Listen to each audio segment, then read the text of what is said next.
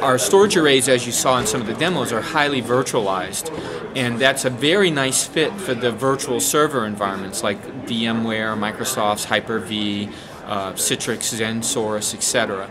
And the virtualization and storage array has a very natural fit for ease of use with the server virtualization that those products provide. And of course, Dell server virtualization is a very important part of the server business for Dell, as you're familiar. Traditional storage arrays are very much the administrator, when they're managing the system, even if they're in a GUI or a nice tool, they're actually binding data to specific pieces of hardware. So like in a lot of storage arrays, the administrator gets a GUI that shows them a bunch of disks, and they pick disk, make a RAID set, put Exchange on it. Disk, put a RAID set, put SQL on it. And this binding of data to physical disks becomes a lot of problems for administrators. And the reason for that is what happens when the data wants to grow, but the disks don't have any room anymore. Now you have to find other disks, and you have to rebind the data to another disk. So you cannot just add a disk?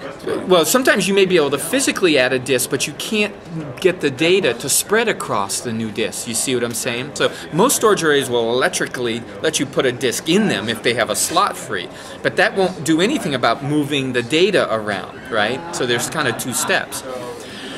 And then the other problem you run into with that is what happens when your data only needs a half a disk of capacity, but you have to give it a whole disk because that's how you have to bind it. You know what I'm saying? There's always it doesn't fit right scenario.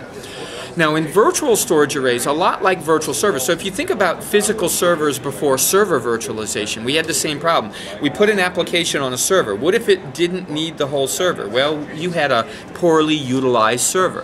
What if it needed more than that? Well, sometimes you had an application that was performing badly, right?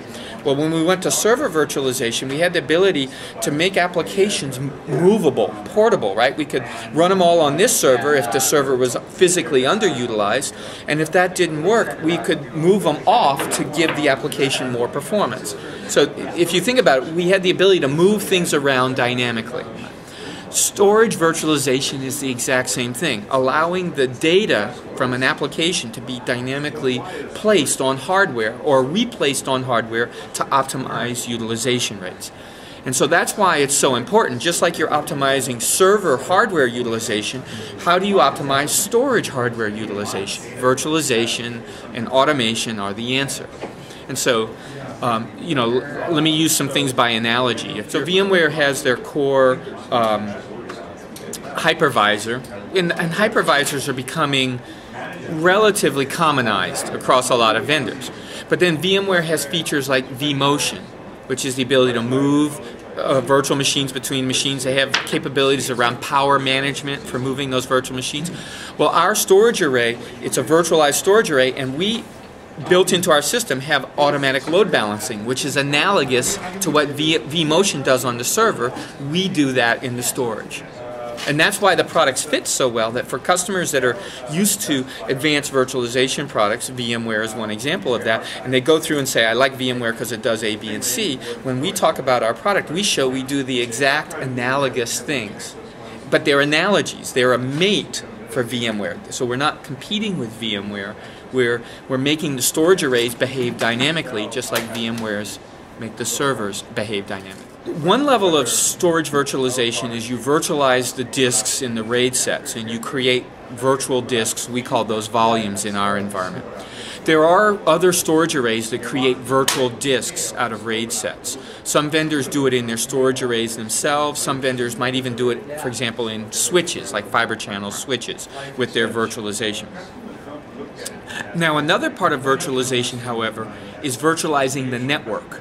In other words, how when you add more hardware resources, that you can actually add more network resources at the same time, and not only load balance the disk drives, but load balance the networks and the controllers.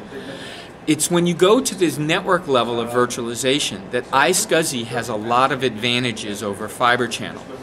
And the reason for that is that TCP/IP networking and the iSCSI protocol allow for to switch data access from one set of network paths to another without reconfiguring the server environment without an administrator having to do it, which means it lends itself to automation. In Fibre Channel, the network connectivity doesn't lend itself very well to automated changing of the connectivity, because in Fibre Channel you have almost a binding of the HBA to the switch port to the storage port, and the administrator literally is managing that binding if you looked at the tools they use. And because of that binding, as you know, binding is the antithesis or the opposite of virtualization. Virtualization is about don't bind, let it be dynamic. And when you do bind things, and therefore they're not dynamic, it makes it hard to load balance or to virtualize them, right? And so disk and RAID set virtualization, yes, could be done in a lot of different storage arrays. However, the network-based virtualization is much more difficult if you're not using iSCSI. The first vendors I ever saw doing some level of storage virtualization was, HP started some of that in their EVA line many years ago, but it was only Fibre Channel based, right? And then more recently, vendors like Equalogic have been doing it much more actively. So a lot of storage arrays I'm familiar with in the past, they very much were bound devices. They may have had a GUI on them, but the administrator was still binding the objects to physical pieces of hardware. We competed with the other storage vendors, so it could have been a network appliance, HP, EMC sometimes, IBM, Dell themselves, of course, sometimes was a competitor for us, right? So given that we were a storage-only company, we commonly competed with other storage-only companies. As we were all the storage-only vendors were looking for customers willing to buy their storage separate from their servers.